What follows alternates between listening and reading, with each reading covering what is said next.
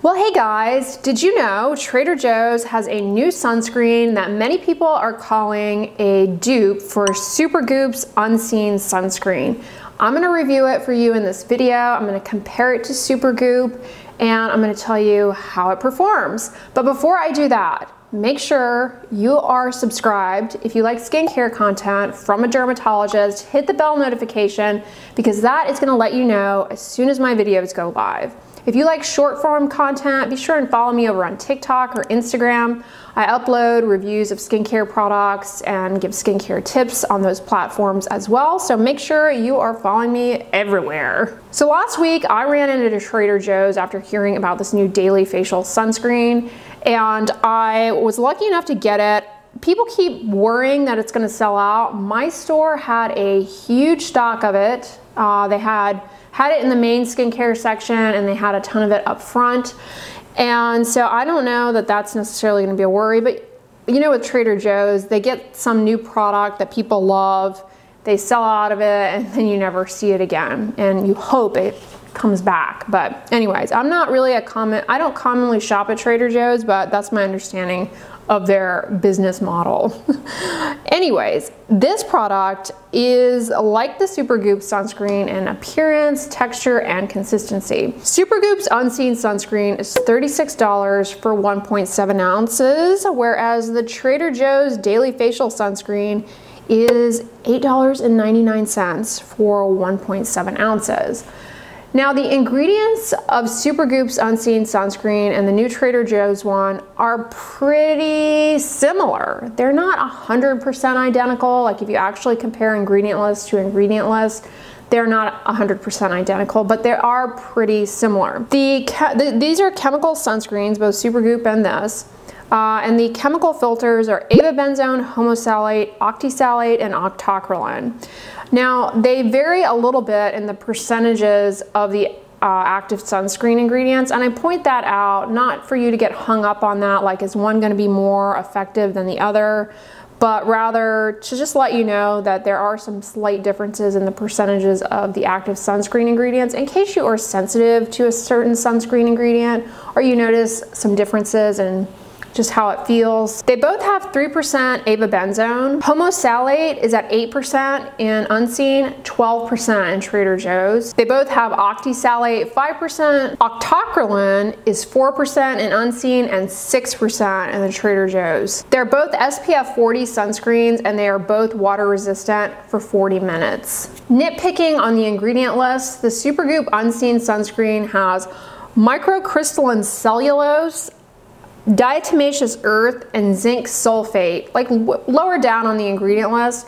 And these ingredients may portend slight differences in just the texture of the product in comparison to the new Trader Joe's one, which does not have these. I have used both, and in my experience with the Supergoop Unseen and this new product, I honestly see no difference in the appearance, texture, feel, look, wear. Neither product has ever burned around the eyes.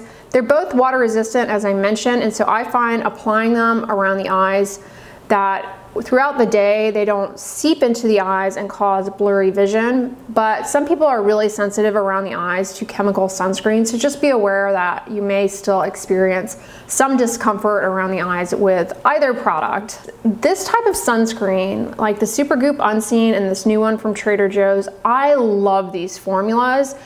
They're not unique to Supergoop. People keep saying this is, you know, a dupe to Supergoop. That's what I'm comparing it to. But honestly, there are a lot of other brands on the market that have similar formulated, clear, translucent sunscreens, which is what this is. Comes out clear, and it has a soft, silky, satiny finish, and it has a pore blurring effect. One of the main ingredients, I believe, that is responsible for kind of the consistency and feel of this sunscreen as well as the Supergoop one, isododecane, isododecaine. Anyways, it's in the silicone family and it helps reduce water loss, and I think it's what really gives these a nice smooth, satiny, silky feel to them. Like the Supergoop product, this is a fantastic option as a base for makeup. And I really think you should strongly consider it if you have facial hair.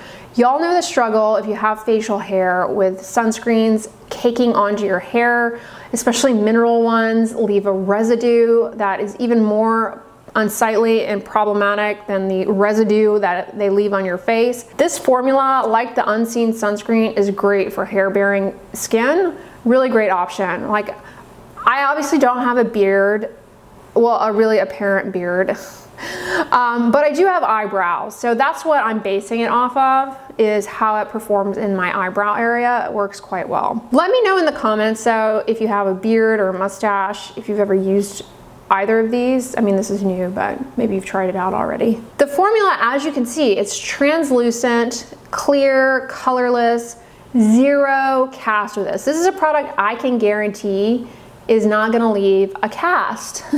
I mean, it is completely clear, colorless. There's no color to it. It's silky, soft, and it has a almost demi-matte to matte finish. It's moisturizing. It's a good option for both oily and dry skin types, as well as combination.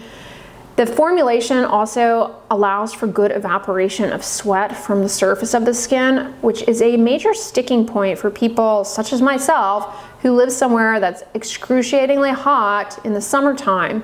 We get hot. If we have something on our skin that slows down the rate of sweat evaporation, it makes us feel hotter, and it's uncomfortable and not a pleasant thing to apply, let alone reapply. This is a great option for the humidity, for hot climates.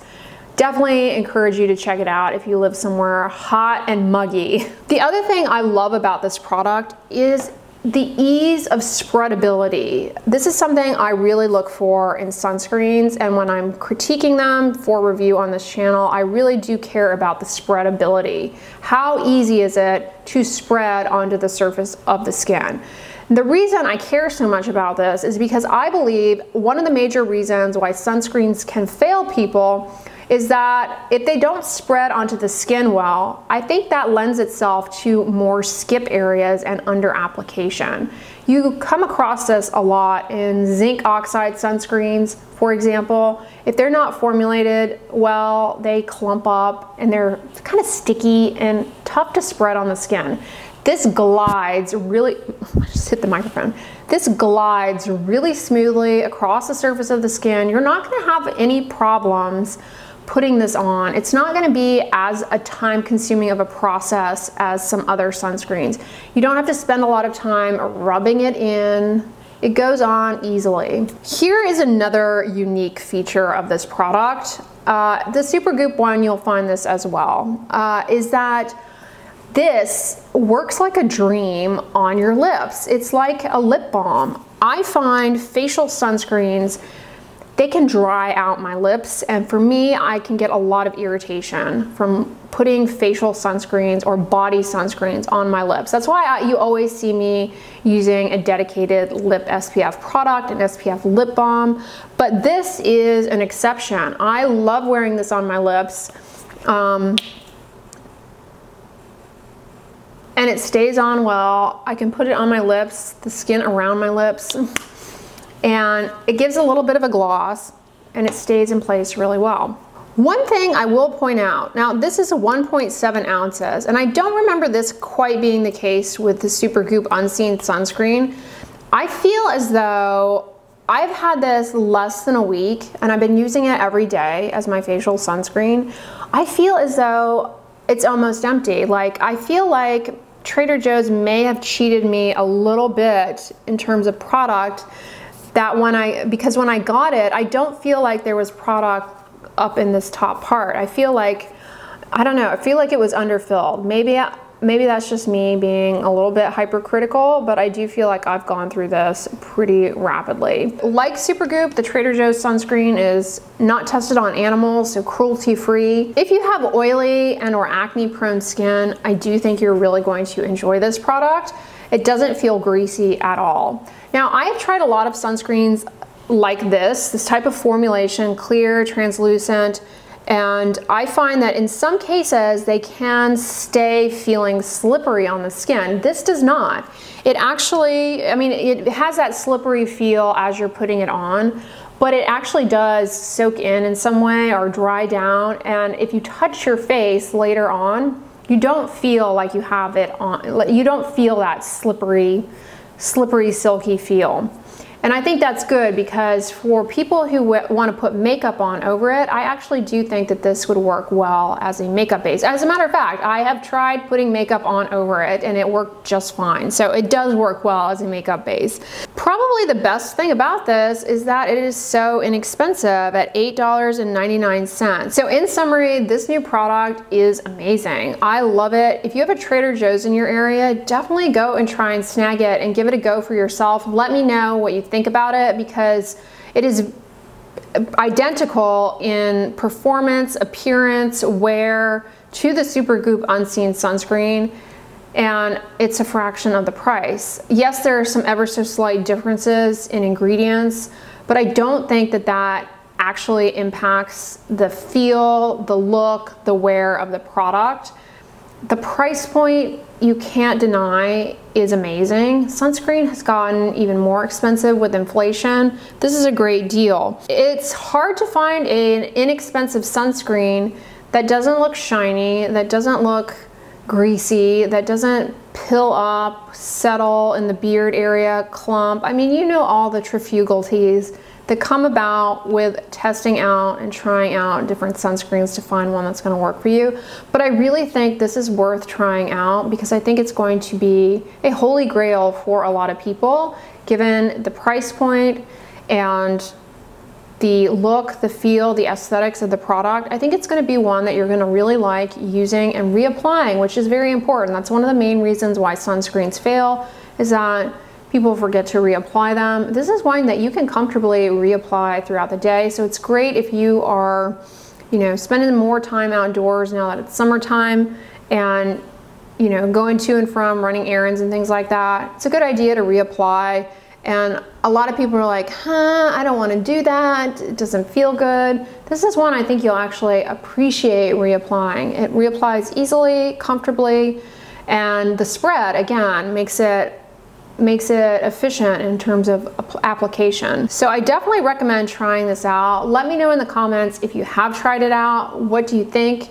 Are you someone who has used Supergoop's Unseen Sunscreen? It's really popular. How do you think this compares to it? In my opinion, they're identical in terms of look, feel, wear, and performance. Do you shop at Trader Joe's? If you do, on the end slate, I'm going to put one of my Trader Joe's skincare review videos for you to watch, because they have a lot of affordable products. So definitely check that one out. But if you guys enjoyed this, give it a thumbs up, share it with your friends, and as always, don't forget, sunscreen and subscribe. I'll talk to you guys tomorrow.